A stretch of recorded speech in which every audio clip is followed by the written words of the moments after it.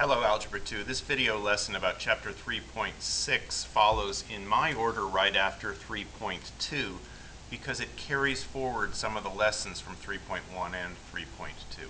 We're going to continue to solve linear systems, but in this case we've got three variables. But we're going to use the same sorts of methods that we've been using up until now, linear combination and substitution. It's just that this time we not only have x and y, but we also have a third variable, z. Let's look at what one of these might look like. You've got, as I say, x and y and z, and instead of two equations, you've got a third equation here. In real life, you might see one in a situation such as this, where you've got three different categories of movies, comedy, drama, and action, and three different types of business, the general rentals, the rentals specifically for children, and then the ones for sale. So I'm going to end up often calling these 3x3 systems. And if you hear me talk about a 3x3, this is what I mean. It's that there are three variables, x and y and z, and as well as three rows, the first, the second, and the third, or three equations. And the way to solve this is to attack it step by step. First I'm going to say it in my words, then I'm going to show you the textbook's words. First, I'm going to try to reduce this 3x3 down to a 2x2 system, because that's what we've been trained to solve. Second, once I've got it down to that 2x2, I'm going to use one of the techniques that I've taught you to solve the 2x2 to get at least one of the variables. And then I'm going to plug the answer from the second step back into my system, and I'm going to do what I keep referring throughout the year as plug and chug. So let's look at their wording, or maybe more formal wording. I'm not going to read all of this to you. You're welcome to hit the pause button and read it to yourself. But the general idea here is that I'm going to start with the linear combination method on two of these equations. And I'm going to use that technique to get it down to a 2x2. And then I'm going to do a second round of linear combination to the point that I can finally solve for one of the variables. Then I'm going to plug that result back into one of those 2x2s and find a second variable. Once I've got two variables, then I'm going to plug both of them back into any of the three equations and get that missing third variable. So, pushing this information off to the side and implementing that first step using the linear combination on two of the equations. Here's what I mean. Let's multiply this middle equation here by 2. If I do that, notice what's going to happen. These y's are going to end up canceling, and that's what I need to have happen. I need to get rid of one of the three variables for a while. So here's what's happened. I've rewritten this first equation. I've simply copied down here. The second equation, I multiplied everything by 2, as is shown here, and you'll see that the two y's cancel as I thought they would. Now the 3x and the 4x combine to make 7x. The 4z and the 6z combine to make 10z, and the 11 and the 8 add up to make 19. Okay, now I go ahead and do the same approach with two other equations. Now when I say two other equations, I've got to include the equation that I left out at the beginning. You don't have to start with the top two. I happened to pick that somewhat randomly. But whatever equation you left out, and in this case I left out the third, has to be included at this next stage. You can't leave it out forever. Well, I'm going to, again, eliminate the same variable. I've got to make this work out so that I happened last time to get rid of the y's, I've got to get rid of the y's again. So in order to do that, I'm going to match up this time the second equation with the third equation. I'm going to do that by multiplying the second equation through by -3, and notice what ends up happening. Once again, I've got an elimination of a variable. This one having been multiplied by -3, this middle row here now becomes -6x plus 3y minus 9z equals -12. And the y's cancel once again. Combining these, like we've said before, this is after all called linear combination, I end up with -x minus 4z equals -13. So now look what I've got. I've got a 2x2. I've got the 7x plus 10z.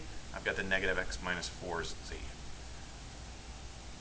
And now that I have that 2x2, I didn't jump too fast here. I've simply pulled this row and this row out and gotten rid of the rest so that I have enough space here to work. Now that I've got this, I can do a second round of linear combination. By the way, I'm not going to show this in the video, but if you want at this point, if it's easier for you, you can from this point forward use substitution instead. There is the possibility of mixing and matching along the way, but I'm not going to show that in the video. I'll talk to you about it if you want me to in class, but in the video I'm just going to keep with the linear combination method all the way through this, this solution. Alright, so now I want to continue with a second round of linear combination, which means, in other words, I've got to find some way to get rid of either the x's or the z's. Well, it's easier to get rid of the x's, right? I just multiply by 7. And what I'm going to end up with for this second row is now negative 7x minus 28z equals negative 91. I'm going to combine the 7x's, and they're going to be eliminated. I'm going to combine the 10z and the negative 28z, I get negative 18z. Combining the 19 and the negative 91, I get negative 72. So now I can very quickly solve for that third variable, and I'm going to find that z equals 4. Now I'm going to plug that answer back into either of the two variable equations. I can either put z equals 4 back into the red one, I could put it into the green one if I want, or I could even put it into the blue one if I want. I've chosen to put it into that green one there. So 7x plus 10, I'm sorry, into the red one. Sorry about that. 7x plus 10 now times 4 equals 19. Or in other words, 7x equals 19 minus 40. Keep solving that down and you're going to find that x equals negative 3. Now I've got two of the three variables I was looking for. I might as well put these off to the side here so that I don't lose track of them. Out of my x and my y and my z I was looking to solve for, I've already got negative 3 and I've got 4. At this point I'm ready to do that fourth step. I'm ready to put those two values back into any of these three equations.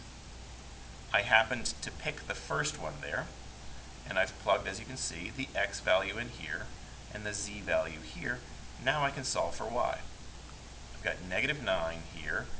4 times 4 makes 16 here. I move everything that's not y over to the side. I'm going to end up having 2y equals 4, or in other words, y equals 2. I put that in there, and that is my answer to the 3 by 3 question. In three-dimensional space, and we'll talk about this later, if I wanted to graph this, I would have 3 lines in 3D space, and the 3 lines cross at the point negative 3, 2, 4. If you haven't talked in previous math classes about how to graph things in three-dimensional space, we'll spend a bit of time on that later, but that's not something that I need to talk to you about right now. Instead, I want to give you your turn. I'm going to break this apart, though, into steps because I know this is a complicated process, and I'm going to help you along the way. So the first thing I want you to do is use linear combination on specifically these top two equations, and I want you to set it up so that you're going to eliminate the y's. Hit the pause button, and when you come back I'll show you what I meant. Okay, I'm going to assume that you did that, and I'm hoping that you set it up this way, so that you multiplied the top row there by negative 3. That enables the y's to cancel, as you'll see here. Now that you've got it to this point, and if you don't, hit the pause button, look back at your work and try to get it to this point.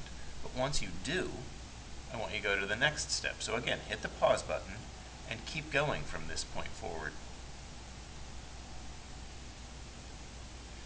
Okay, I'm going to assume that you did that, and I'm going to assume that what you saw is that, as it turns out, whoops, not only the y's ended up canceling, and that's what I wanted to have happen, but it turned out that the z's ended up canceling. So what I was left with was negative 3x equals negative 6, which means that x is 2, and I can go ahead and put that in as part of my answer. So now I'm ready to do another round of linear combination. Again, I'm going to guide you. Put together the second and third equations and do it in a way that you eliminate the x's this time. Okay, I'm going to assume that you hit the pause button and you've done that. I'm hoping that you set it up like this. By multiplying the bottom row by -3 and comparing that to the middle row, you'll find that the x's will cancel. If you carry that forward, though, you'll find not only did the x's cancel, but the z's canceled. Every once in a while you get lucky like this, and equations kind of start almost solving themselves for you. What you have left here now is -3y equals 3, or in other words, y equals -1. Now I've already got 2 of the 3 values I was looking for. Next step, and the last step, is to plug those 2 values back into any of the equations. Hit the pause button. I'm going to, well, you'll see which one I pick. If you pick a different one, I hope you'll be able to translate my solution toward yours. But go ahead, hit the pause button, and when you come back, I'm going to show you the final answer, what the z is. Okay, I'm going to assume you did that. I chose to plug the 2 and the -1 into that third equation. So I've got this, or in other words, I end up finding that z equals 3. And there's my final answer for where those 3 lines crossed. Now, if along the way, if you get a false answer at any step, for example, if you get 0 equals 7, that means there's no solution and you can stop.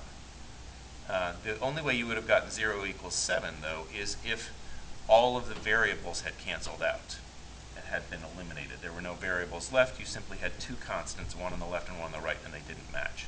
If that happens, then there's no solution. Second of all, if you get it what's called an identity, if you get all of the variables canceling, but 0 equals 0, or 3 equals 3, something along those lines, that means the intersection of these 3 equations is one single line, and it's infinite solutions. I mentioned before that I'll be talking later about how these appear in 3-dimensional space when we graph them, but I just wanted to quickly show you the textbook, or reinforce that the textbook does offer imagery for this. They're showing that when there's one solution, the three equations in the system end up crossing at a single point, looking kind of like this. When it's infinite solutions, like I just talked about, it's because the 3 of them cross in a way that they intersect at a line. If you get no solution, and I talked about that before, like 0 equals 7, it's either because of this kind of image in graph form or this kind of image. We'll talk about this more later in class, so don't worry too much about it right now. I just wanted to explain it if you saw it in the textbook. Okay, as I say, you could get a word problem like this.